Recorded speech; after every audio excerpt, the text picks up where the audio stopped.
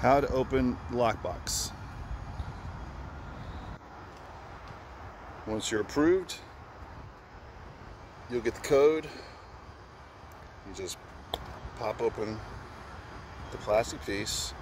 This is a clear button, this is a delatch button, and then you have your numbers. So in this case, you just punch in the code, pop it open. You'll find the key inside a Faraday bag. That's to keep it from getting scanned for high-tech thieves. And there's your key. When you're done, just put it in the glove box. And when you are dropping the car off, put it back in the Faraday bag. It's kind of a tight squeeze. You fold it, get it in there. Now, in order to close it, you have to put the code back in.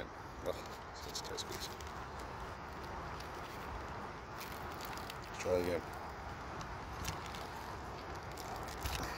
Okay, get it in.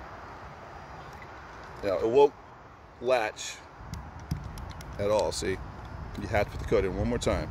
So pop in the code, push, in. Now it's locked. If you mess up the code, you can clear it with this button here. You're good to go.